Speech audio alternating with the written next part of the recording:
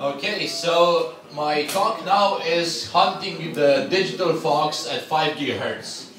And since it's quite a nice title, any ideas what this will be about? Why would we want to hunt the digital fox at 5 GHz? Someone, anyone? Come on. Did you post something on the mailing list about disturbing signal that was... That's a clue. It was a while ago.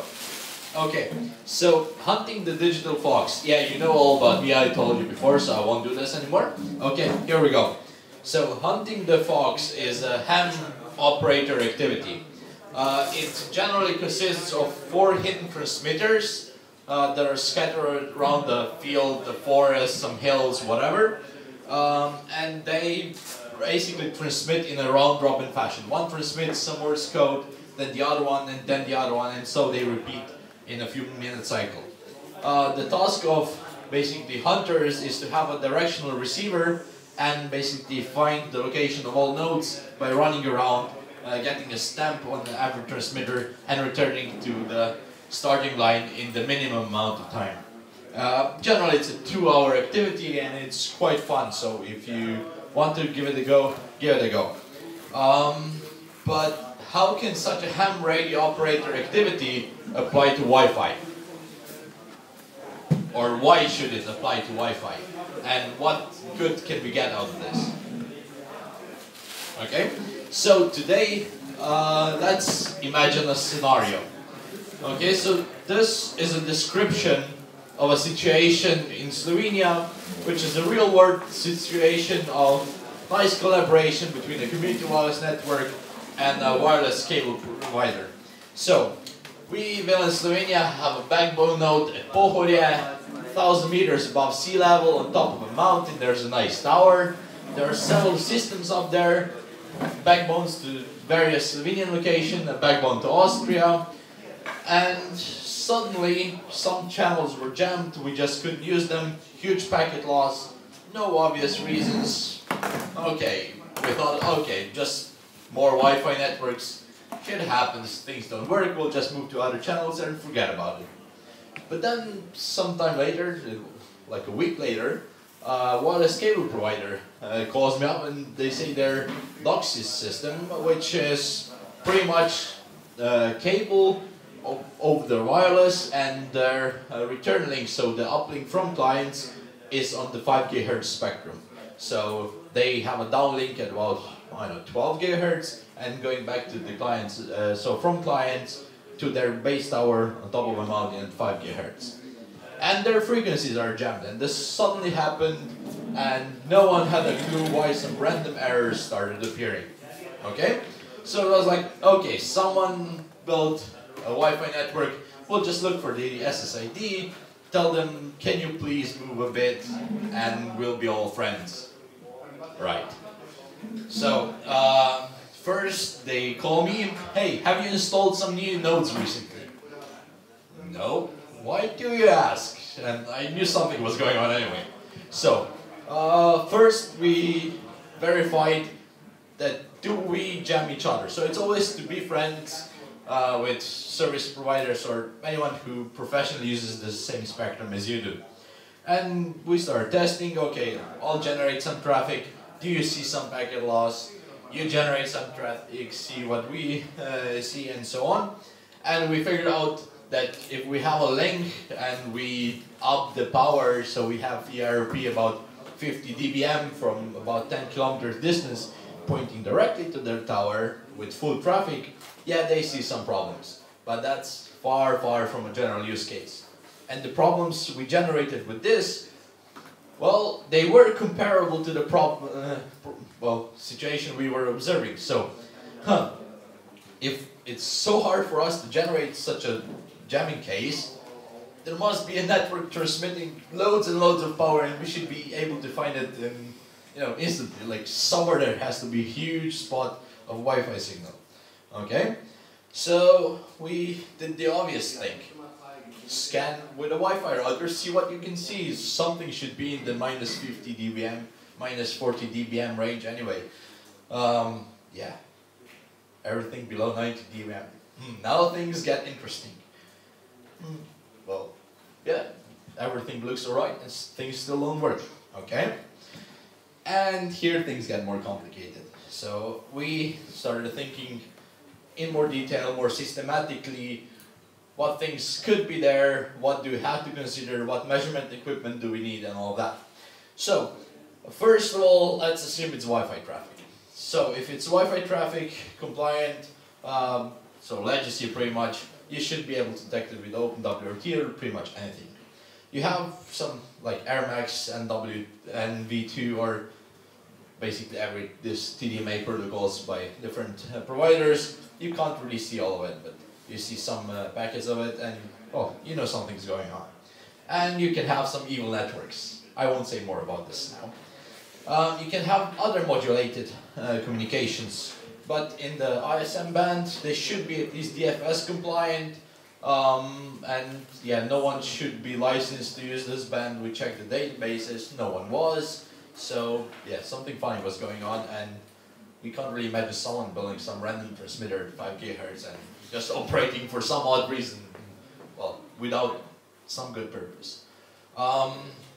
So the only licensed user is the weather radar, which we kindly avoid that Wi-Fi channel, and everyone is happy. So yeah, okay, we have to consider all these options. And then we can consider some non-modulated noise sources, which is quite an important aspect of Wi-Fi and other wireless networks, which people generally forget about.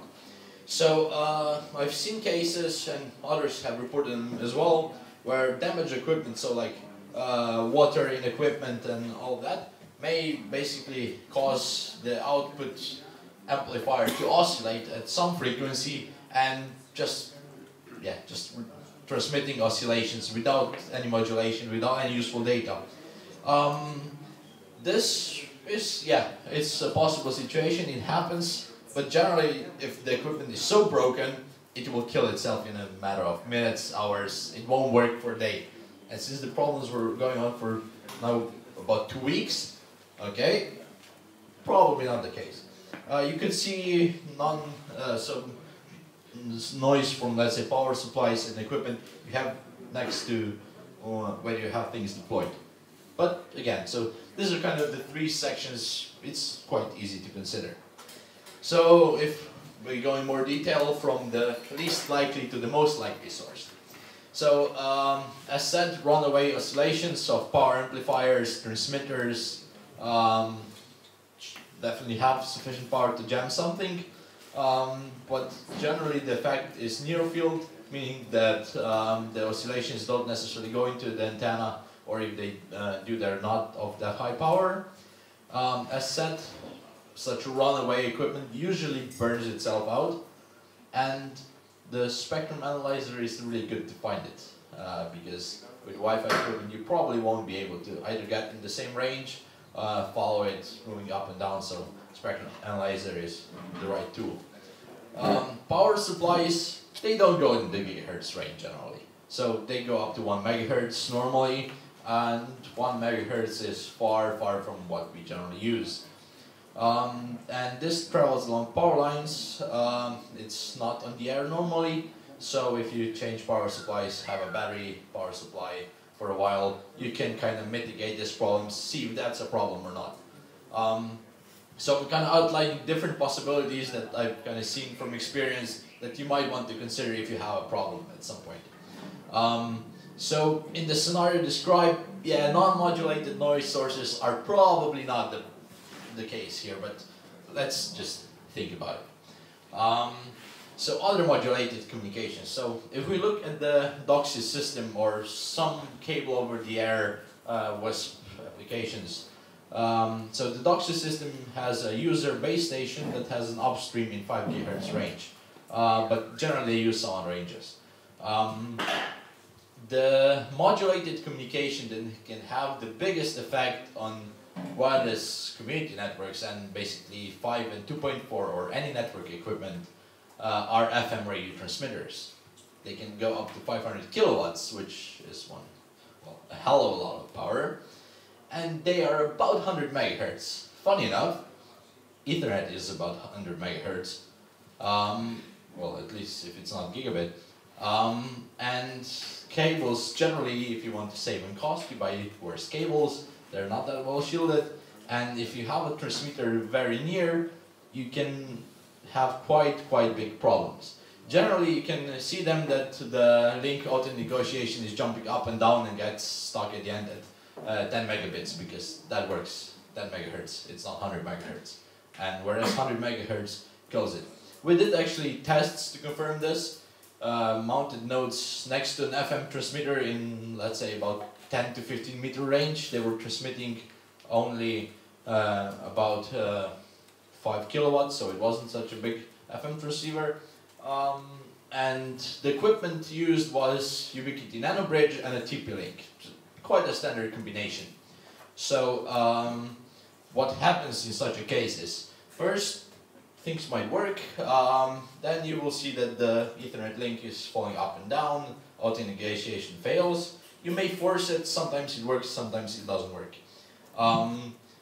So, okay, you replace the cable with a fully shielded Cat7 cable with connectors you can barely find, and it still doesn't work. And yeah, long story short, if you want to use nanobridges in such situations, you have to add an aluminum shield around the feed so that takes the round part of the feed and actually protects the Ethernet PHY chip and the transformer, which are most likely to be the places where things will be induced in the Ethernet system, and it works fine next to an FM transceiver now for a few years, but the actual nanobridge had to be shielded and the TP-Link in a thick aluminum case. Whereas the cable was not such a big problem as first assumed. This was a slight detour, so consider this if you put things next to an FM tower. And just checking whatever is in the licensed spectrum, you can normally get the database of the regulatory organization per location or whatever it's done in that country. In our scenario, this kind of is plausible, but not the most likely thing. This mesh doc is really good. Mesh doc. Yeah. So, and the likely situation here is Wi-Fi networks, okay? Wi-Fi. So fair compliant Wi-Fi networks, 802.11, should be nicely detectable, should generally have an SSID, kind of easily detectable, manageable, you know, normal stuff. Then we have all this AirMax and NV2 and all other protocols.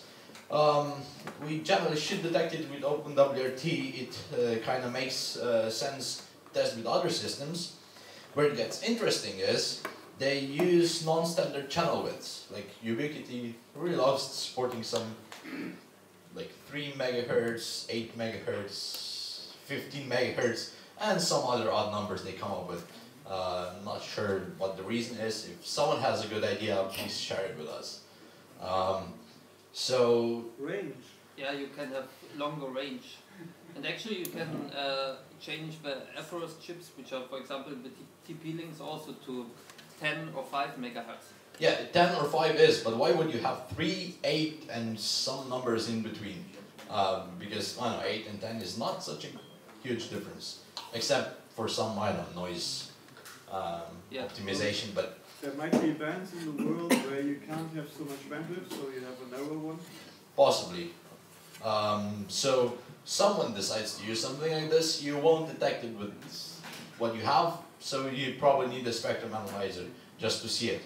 Although we'll get to that point, which might not even be the case, so you can see it with a spectrum analyzer. And you can have evil wireless networks that can be programmed to do whatever you want, or they want, or anything imaginable, but we'll get to that. So, just a short overview over spectral analyzers implemented in software on Wi-Fi chips. Ubiquiti has this AirView. It's a Java-ish application, which works quite well. There's not much detail about its operation, so some details would be nice. But it generally works the way it sweeps through the frequencies and just remembers the power. I would assume it has a resolution of I don't know, a megahertz probably, and spends at that frequency range between 5 and 10 microseconds, and just sweeps over all the time. But you could probably calculate something from the RF frame rate or however they do it. If you have more details about this, feel free to share it. There's not much online about it. So the spectral scan on MikroTik takes 40 microsecond long samples at 10 megahertz steps. So we see this is quite wide and some things might be missed. Yeah, and it scans for things, and again you quite easily see normal Wi-Fi networks. Spectral scan on OpenWRT, it's possible, doable, but it's not really available. So it's not. I don't think there's a good Lucy plugin and some package that can do it. Yeah, I implemented that in ATH9K last year, but mostly only the kernel part and some proof of concept visualization where you can just get the dump and load it in some graphic software. So it's not really live, but it would be great to have a better... Yeah, it would be great to have a lightweight, shell-based, horse-ish thingy to look into that. I've heard of people working on that, but I have not found any completed implementation. Hopefully next year. Yeah. Hopefully next year. Okay, so for now, the best bet is use Ubiquiti or MikroTik, do the scan, and don't really care about it. Here's another point. Quite some regulatory agencies in Europe are using actually MikroTik devices to test and measure things. Not sure if that is approved, but they definitely use it. The argument is, oh, we really don't want to take that heavy crate out of the lab and put it in a van and drive around with it, so we just use a Wi-Fi router. If that's accurate or not, it's another debate. So, returning to the scenario described previously. So, most likely case, as said, is there must be a Wi-Fi network with high power, a lot of traffic, jamming everything, because that's the most similar case to what we observed. We did scans with Ubiquiti, MikroTik, found nothing really. We did scanning with OpenWRT, again found nothing, so that was rather weird. So we tried a spectral scan with a proper spectral analyzer. If you go to some normally wireless cable operators, they have this network analyzer boxes that go up to a gigahertz, and then you can use a down converter from 5 gigahertz to sub gigahertz level and get a proper spectral scan, and that's not too expensive. You can actually build down converters yourself and connect them to like a USB DVB-T dongle and have a spectral scan there as well if someone wants to play with that. That works quite okay-ish.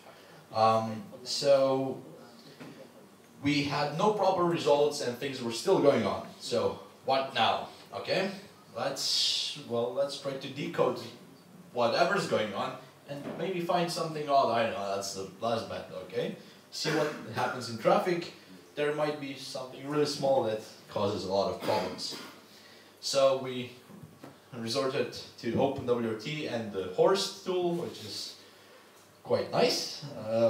It has auto-hopping, some traffic statistics, it gives you channel utilization. Well, it's supposed to be. Not sure what that figure is supposed to mean because there aren't that many details about it, and some more functions. So to do that, you should put the Wi-Fi interface in a monitor mode, meaning you can't really use it at the same time. So you must have an alternative connection to the node you're running this to, either Ethernet or some other wireless link to it. And to run it or your normal node, install Horst and run this command, which sets up everything. Adds a monitor interface and runs Horst at the end. So if someone wants to play it, this is the fastest way how to do it. The more detailed things you can do with TCP dump, Wireshark, T-Shark. One of the nice features I found is, you have a TCP dump, create a pipe to get data to the PC and watch it in Wireshark in real time, and use Horst simultaneously to change channels and see the point of view from Horst and TCP dump at the same time. So that can give you quite some nice correlations. See some things there, some things in Wireshark, or you know at least what you're looking for. And then, yeah, well, analyze what you see, find something odd, and see what the hell this is about. That's the best idea we can come up with. So, to do some digital fox hunting or finding signals, you need some equipment. You need a highly directional antenna. NanoBreach M5 22 dB is probably the preferred tool. It's the smallest of NanoBreach dishes. It's very portable and sufficiently directional to find things. You can take the 25 dB one, which is a bit bigger, so it's not that convenient to carry around. Or you can have a dish like this, which has 30 something dB with a DIY feed. And you then need a directional system, but not a highly directional one, like a NanoStation Loco, or something that has a 100-ish dB range, which kind of gives you a general perspective what you are looking at in your field of view, and an omni antenna just to see all that's around you. Why all this, I'll explain a bit later. So I generally prefer Ubiquiti because you can easily run OpenWRT on it, or their firmware, so to get a spectrum analyzer, and it's sufficiently cheap. You also can use a true spectrum analyzer, but they're, well, quite expensive, so not something you generally have at hand. Back to the scenario, we went to the terrain, went to the location where we've seen trouble, and started looking around. So first, a general scan survey, see what Wi-Fi networks are there. If you see something high in power, yeah, that can be the cause. If not, move along, see what you can see with a spectrum analyzer that can give you the idea of other signals with high amplitude in the same range. If that doesn't give you anything, well, you probably start decoding some traffic, see what Horse says, or even move along to Wireshark, TCP dump, and all of that. If the answer at this point of testing is yes, the source that these things come from is somewhere at the distance, it's not local, you have to continue the work. If the source is local, you already found it and you should be able to mitigate it, solve problems, all of that. In our case, we found out that some weird de-authentication packets are arriving at a very high rate from a distance, okay? Now what? So yes, it's a more complicated setup, and we need to get mobile to find where this is coming from. So the results from this testing were, in Horst, we've seen this behavior, a lot of De-Auth packets at basically consuming all the airtime, but well, they're really small, so the data is not that much, and the levels were not that high in the end. We used Wireshark and TCP dump to capture that packets, analyze the behavior, and most importantly, get the MAC addresses to see what's the source, what's the destination, how they're changing. So when you drive around, you actually know what you're looking for. You can set the filter and have your suspect in your eye without all the clutter that kind of comes in with the location. So at the first point, we correlated the MAC addresses of this whole crap coming out and took down measurements of the headings these things were coming from with the NanoBreach, just moving around, then taking a compass, saying, okay, this is the direction, writing down the heading, and that pretty much is as much as you can do on a single location. So, preparing for terrain work number 2, we came up with the war-driving truck, okay? So, if you have pretty much any car that has the railings on the roof, you add a ladder on it, a standard ladder normally people have, just bolt it up, and it's a perfect thing to put Wi-Fi equipment to. It attaches very nicely and doesn't cause too much problems. So we equipped the truck with 5 systems. There was an omni antenna on top, connected with a coax cable down to the cabin, and either you attached a Wi-Fi router or a true spectrum analyzer on it.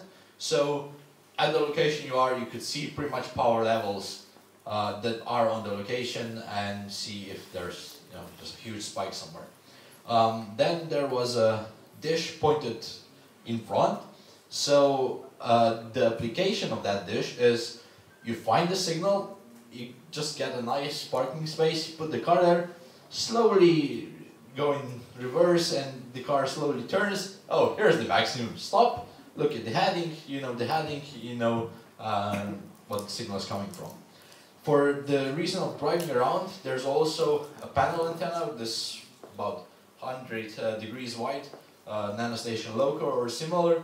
So when you're driving and you have a signal not getting directly in your dish but slightly off, okay, there's something of interest, stop and find the proper direction. And for the same reason, there's also a side dish and a side panel, so when you drive around, you don't actually pass what you're looking for.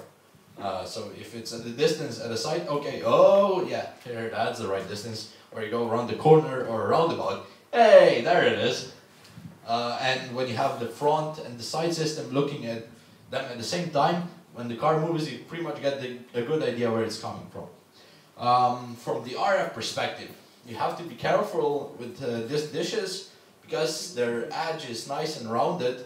They actually have another so-called sweet spot where they get a very good signal is directly at the back of the dish. So front to back isolation is pretty bad on these nano bridges, but the beam at the back is very, very thin. So if you put, let's say, 2 nano bridges on a tower, from the RF perspective, don't align them horizontally and vertically, but just shift them for at least a meter, because that will probably give you 10 or 20 more dB isolation between them. So we went toward driving, okay? That's a fun activity, right? You need at least a 2-man team. Looking on a screen and driving is not safe, okay? Again, looking on a screen and driving, it's not safe, and don't even try to do it. So when you have a good idea what the source traffic or whatever traffic you're looking for is, you can start driving around and seeing where that appears, setting up your filters so it just pops in, okay, here it is, and then you find better directions and better analysis and all that. What we found is the optimum is to run Horst on all systems, just having multiple shell windows on the screen with Horst, set up on different same channels, whatever, with a filter, and you see on which system what pops up, and you get the signal strength and all that. Always log everything, because if you don't find the source, you might want to look at the log and find some interesting information that is in there, where and how. So if possible, log the GPS location if you're driving around as well. When you find at least 2 or 3 locations where you get the signal from, log headings, head home. Because that gives you the chance to properly analyze things, think about it, and see what could be it. So with the log of locations, signal powers, and headings to the source of the signal you're looking for or the traffic you're looking for, you use Radio Mobile software. Do you guys know Radio Mobile? Just one. Anyone else? Of course. Okay. 2? Okay. So I should explain a bit more. So Radio Mobile is a ham radio software which works very, very well for Wi-Fi. So it gets the SRTM topology of the world. So you get the relief, so the heights in few hundred meters squares of the whole globe, and you get the terrain of it. On top of it, it overlays Google Maps or whatever, so you really know where things are. And it can be used to say, okay, here's a node with such output power, such antenna characteristics, turn in that direction, in that heading, and it can simulate where the signal will propagate and what will happen. With this tool, you can actually predict the received power of a Wi-Fi deployment in in rural environment where you don't have buildings and other man-made structures, up to about 1 or 2 dB accurately for links up to 100 kilometers easily. But you have to do some calibration and have systems nightly written in the software. So taking the software, plotting the visual coverage. So there's a nice option which says, I'm at this point, color me all points of the map that have a direct line of sight from the point I'm standing in that heading or in 300-degree heading or whatever. So you do that from the at least three locations you have observed your signal from, and that should give you an area of about 10 square kilometers or less, depends on how accurately you claim you have your heading right and how sure you are in your measurements, where the source of the signal is. Okay? Now you can export this radio mobile in Google Earth and nicely look where things are, see what is there. Because Google Earth has all the images, you can scroll, oh, here's a tower, that's a potential source, or you get a much better idea what you could be looking for. Armed with the map, Google Maps, all this information, you start warp driving again. In the warp driving 2, you go to the area where you think the source is. When you are in the area, and because it's 5 GHz, most people transmit at least with 1 watt or generally more, it should be easily heard in the location in the vicinity of that source. So always look at all the systems because you can easily drive past it, and in an hour maybe you generally find the source if the terrain is a bit hillier and so on. Just please do mind when you find the owner, be kind to them and kindly tell them what the problem is and try to sort it out. And know appropriate institutions if there's something very fishy going on. Or just be happy you found it for no real good purpose and you just like to get good at warp driving. That might be of some use at some point. So the results from the scenario is that we found a tower with an Ethernet bridge which was apparently hacked or had a virus or something like that. It was a 10 megabit Ethernet bridge of a very important public utility company. Yeah, things get funny because the device dated back to 2008 with default firmware, default passwords. They claim it's not connected to the internet. There possibly is a firewall, but since there are default passwords, let's say no more. Anyway, the traffic coming out of these devices was basically a De-Auth DOS attack, so sending de-authentication packets everywhere, pretty much everywhere.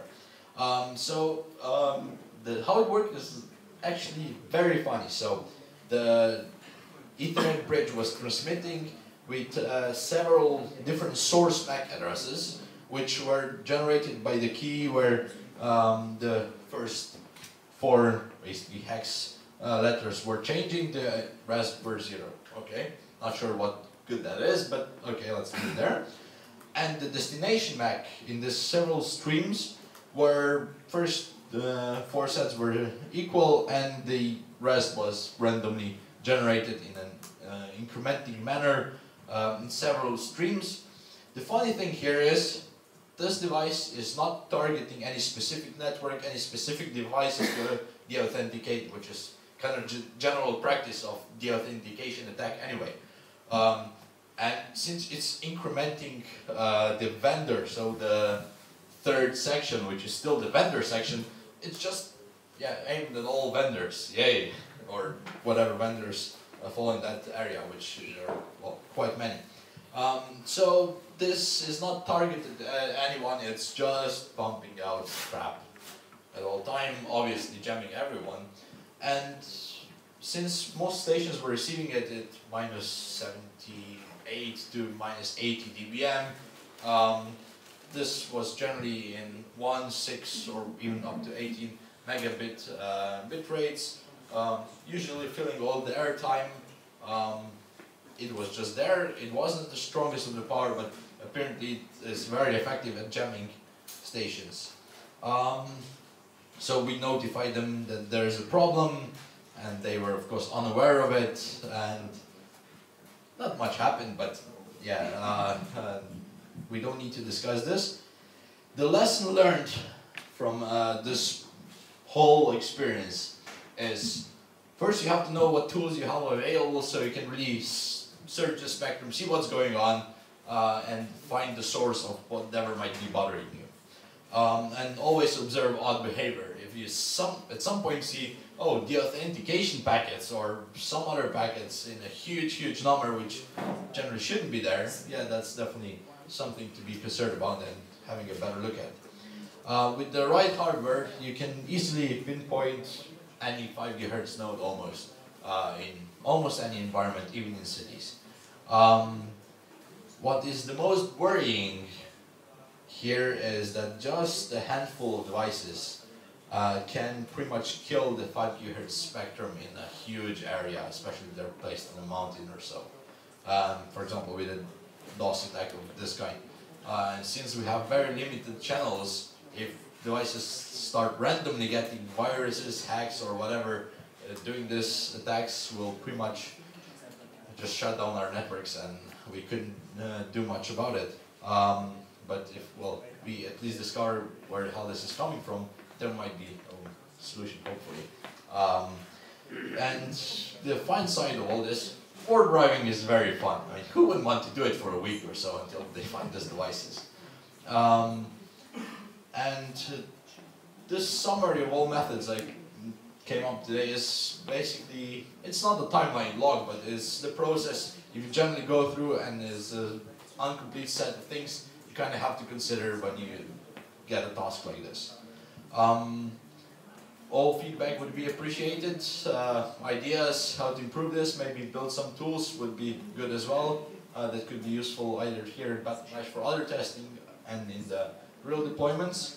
I will give you some examples of this operation. So the Radio Mobile is this nice software which deserves a bit more attention.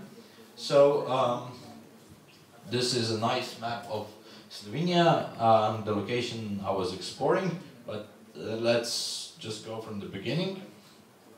So this software, you can tell at that GPS location, generate me a map of size 25 and something kilometers,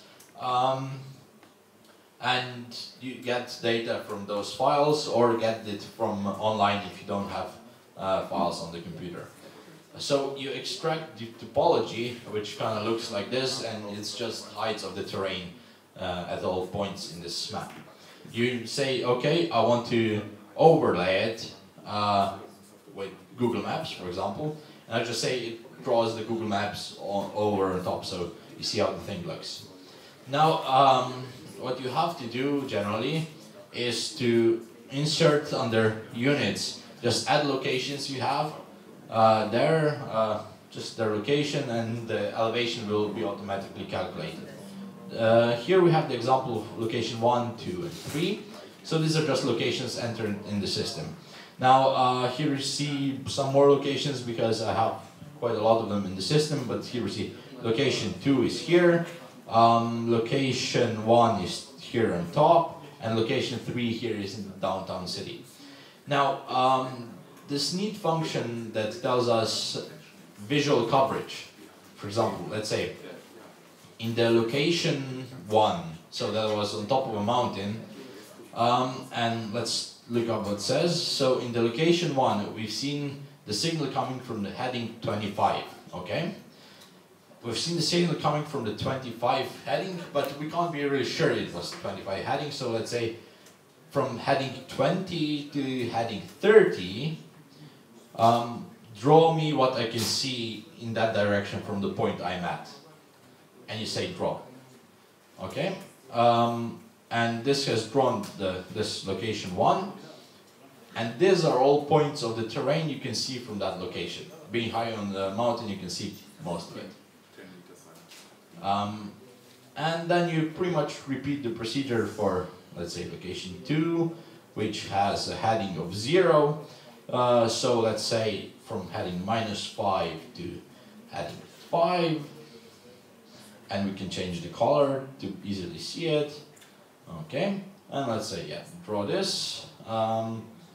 I keep it in the same picture, and we see this location was lower in the hill. It has a smaller, actually, field of view. And yeah, the last one has heading 328. So let's say do this visual coverage from the location 3, and we say 3 to 8 minus 5 is 3 to 3, and 3, 3, 3. Okay. And do it for this one. Let's pick another fun color. Okay. Draw. Okay, and we've taken this part which is downtown, so it has a small field of view and it points somewhere in this direction.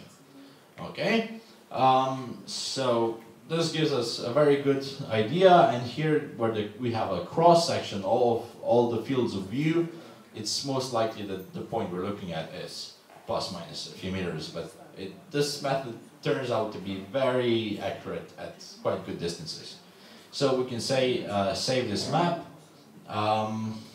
Not save this map, but save the image. Where it is, save picture as. So we say picture Battlemesh. Okay. So now we say we want Google Earth, which is translated to Slovenian for some reason. Anyway,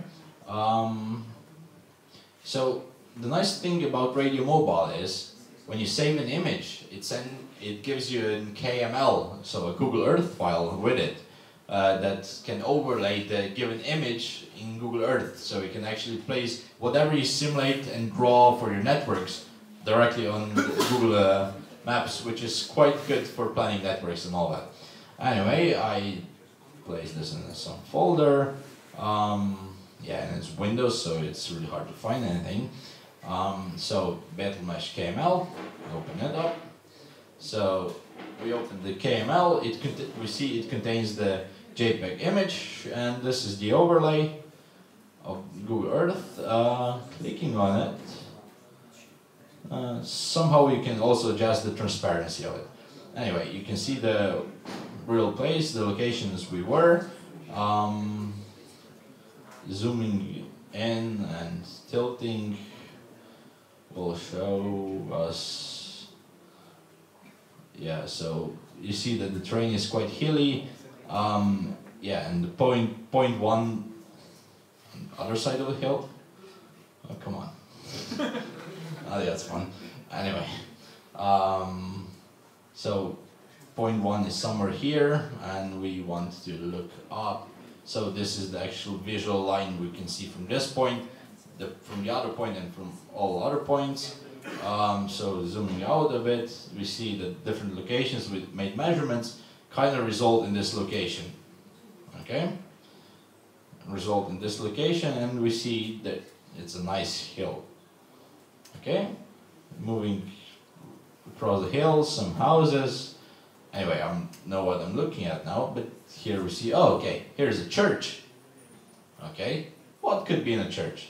Well, not much, but actually next to the church, there's our tower of our network, which I'm using for this example. And here's a ham radio tower with quite some Wi-Fi equipment mounted on, and that's the way you easily locate it. The actual source in the example I was introducing earlier was somewhere in this area, so it wasn't far off. But it was turned the other way around. So the data shown here today is not real, but it's very close to real data. That would be it. Questions, feedback, debate, anything? Well, we should do the fox hunting here. Yeah, so I was actually thinking. We can just hide this. Of course, yes. In next 2.4 gigahertz. Oh, somewhere. yeah, and it should transmit something random, not an SSID or something. Okay. No, I think we have our node we have to find here. Well, that's very easy. Let's do it for the sofa. Go ahead. The funny thing is that conventional the detection of sources, well, what you do with normal radio transmitters, don't work well for Wi-Fi. So using Wi-Fi equipment is in fact, or very expensive equipment, good, because normally you point in a source of energy, but Wi-Fi is just a source of energy for a few microseconds, and then it's gone again. And then, so it's really a trouble for conventional getting a bearing with the standard equipment. That's, I think, why they like to use Wi-Fi equipment, because normally you have maybe 10 different sources at the same time within a window of a millisecond, and the Wi-Fi chip gives you an address of each of them. So you can say which address you're getting. Without the Wi-Fi chip, it is really, really hard to do. Yeah, so general spectrum analyzer is pretty much useless to locate things, because with it you can locate anything, and there's no way to identify what you're looking at. In old times, here's a fun story. How to actually locate pirates transmitting radios. It turns out that oscillators in radios vary from a radio to radio, and from the transmitted audio signal, it's possible to get a pretty much unique description of the device, because there's much tolerance in the devices being built, and by just listening in the radio you should be able to identify or get a footprint of the radio being received. That's one interesting case, how it's being used now. Or recently, accelerometers in phones are all different due to manufacturing as well, and each can be used to see their own footprint and so on. Off topic anyway. Other questions? Otherwise, I believe the firmware is ready and we're starting to deploy the nodes, right? Not yet? Okay, so we should speak some more. Anyone else?